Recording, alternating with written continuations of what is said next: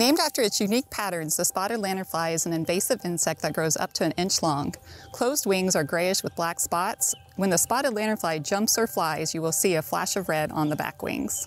Spotted lanternflies are currently found in several eastern states, but thankfully it's not found in Missouri at this point. We're constantly on the lookout for this pest though. It's one we're highly concerned about. It feeds on over 100 different plant species, but it also, one of its favorite trees is the tree of heaven, which we see here behind us, which is an invasive tree that loves disturbed habitats.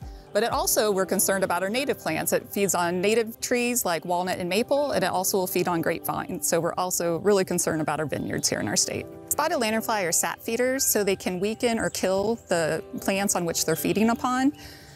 They secrete a sugary waste called honeydew, which promotes sooty mold to grow. To help prevent the spread of this pest, check smooth surfaces of outdoor equipment, firewood, and trees for egg masses.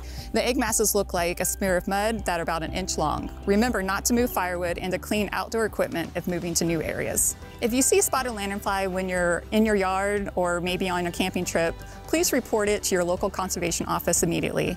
Go to mdc.mo.gov to find your local contact. This video was made in partnership with the U.S. Army Corps of Engineers, U.S. Fish and Wildlife Service, and the Missouri Department of Conservation.